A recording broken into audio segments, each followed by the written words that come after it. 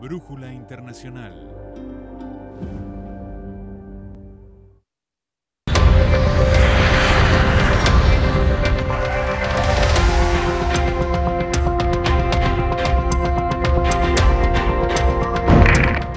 La Iglesia Católica tiene una doble expresión política y constitucional de un Estado, el Estado del Vaticano, la Santa Sede, y además es la religión también con su jerarquía y su estructura.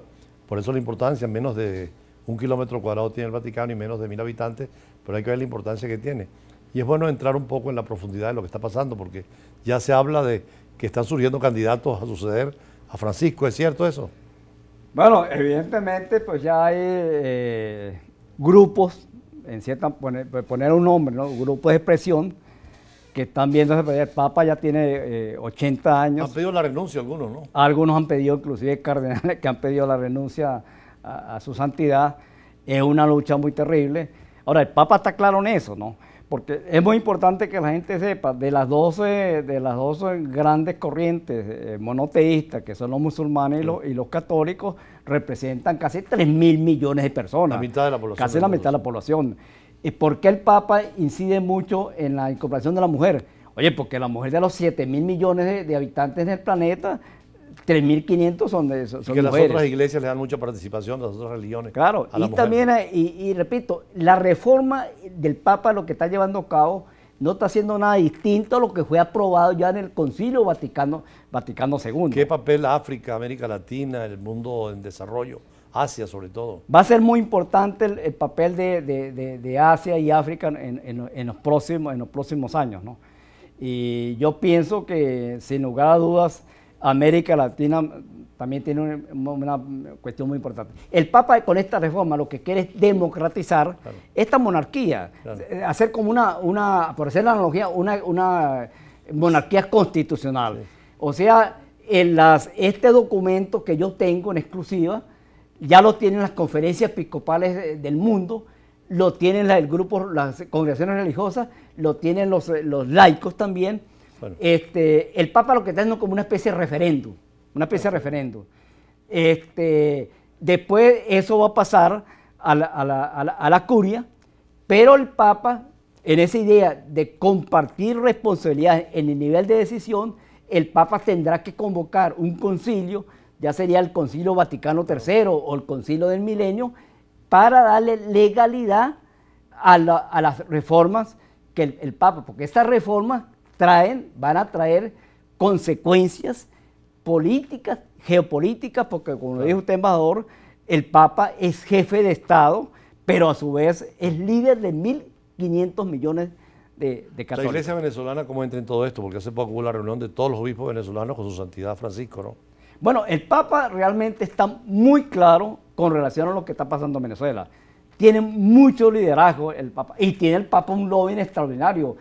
Hay un funcionario nuevo, venezolano en un alto cargo, ¿no? Sí, Monseñor Peña Maracucho, que siempre ha estado pues, en la diplomática de carrera, es como una especie de ministro de Relaciones Interiores de su santidad. Es el tercero, me dice. Es el tercero. El Papa también tiene a Arturo Sosa, nada menos que el superior mundial general de los jesuitas. O sea que hay venezolanos cercanos allí. Claro, un lobby extraordinario. El cardenal Parolés tuvo 4 años acá de nuncio. Él es el jefe del Vaticano, ¿no?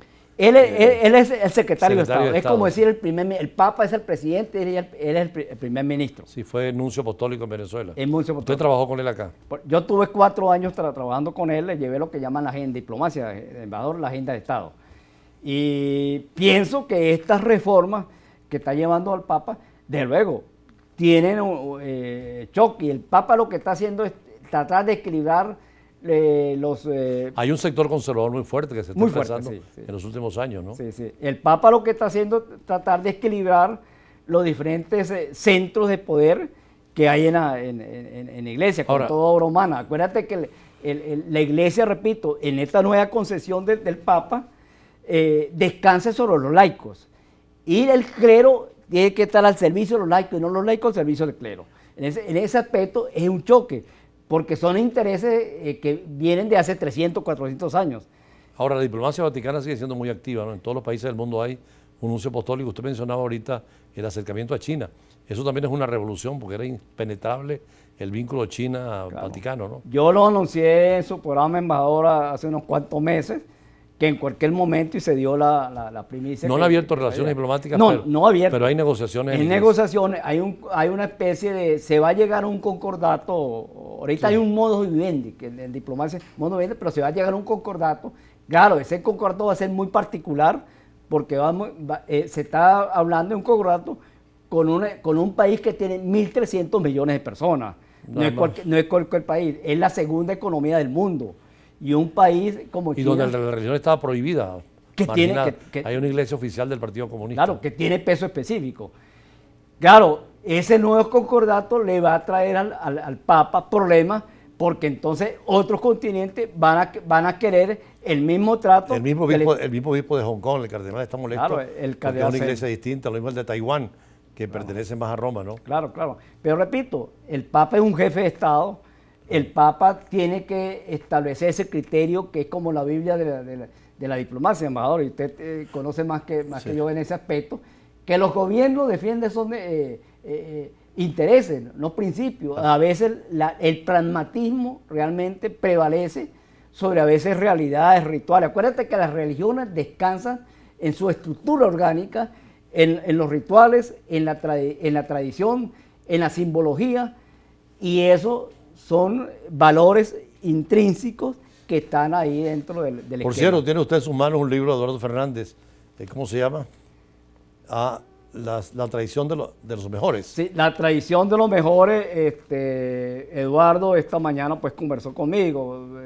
¿Tienen un evento mañana ustedes también, los socialcristianos? Sí, los socialcristianos mañana, el jueves, el miércoles y el jueves hay un encuentro social cristiano. De todos los horizontes. De todos los horizontes, para ver realmente si se une la familia dividida, la democracia cristiana en Venezuela como en Italia, ¿no? Exactamente, pero tenemos fe y esperanza que esto se va... Para terminar, el último minuto, ¿alguna... Yo quisiera realmente, como esto es un tema, embajador, tan delicado y tan sensible, voy a dar para alguna institución o televidentes de su programa, un teléfono, mi teléfono, el 0416 825-3206.